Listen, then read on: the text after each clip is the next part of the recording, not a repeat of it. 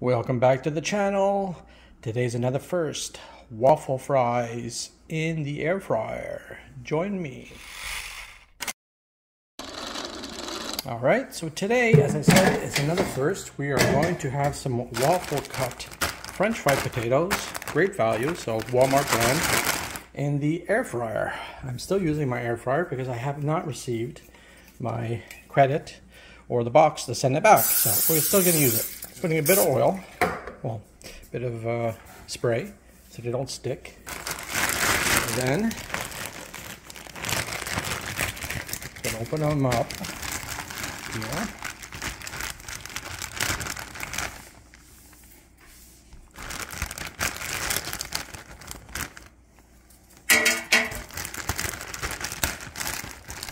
Hard when you have one hand.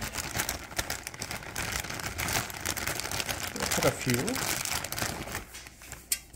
but most of them stick together. Oh, that's a big one. I want a big. Just get pull these out a little more. There's another one.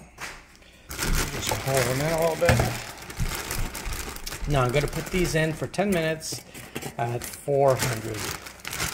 And that's as per actual instructions on the insignia for French fries.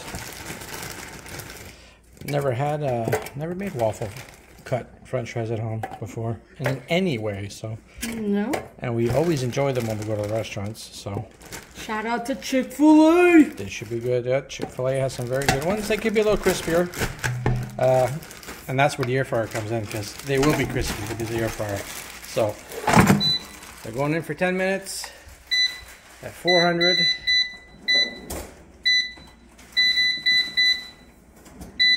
See you guys in 5 minutes to check out the progress.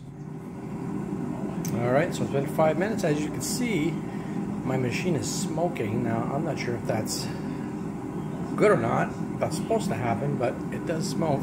And look.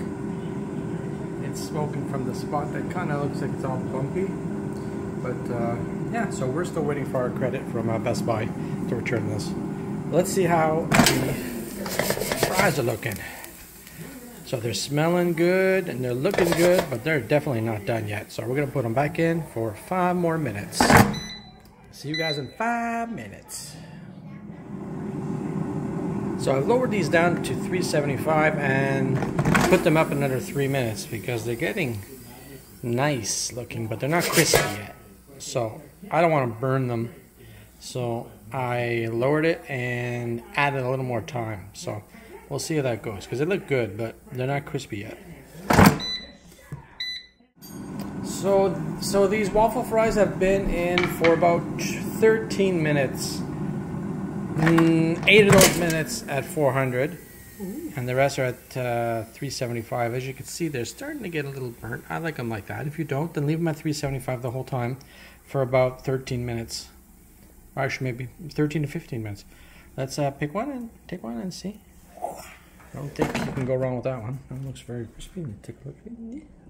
Oh, it's nice. Let's see if they...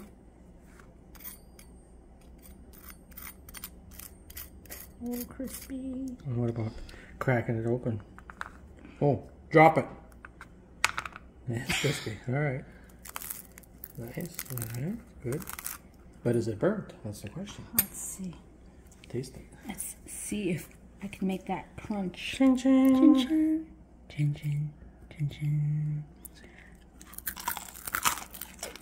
Oh, yeah. Those are yummy. Just like French fries. Like potato chips. Oh, these are really good. They literally... That's with no salt on them either, guys. They literally taste like they've been deep fried. Yeah. Well, especially the dark one. Look at this one right here. Really good. That one's gonna be good. So, like I said, if you don't like them this dark, you're gonna write me and tell me they're burnt. They're not. Cook them at 375 for about 13 to 15 minutes.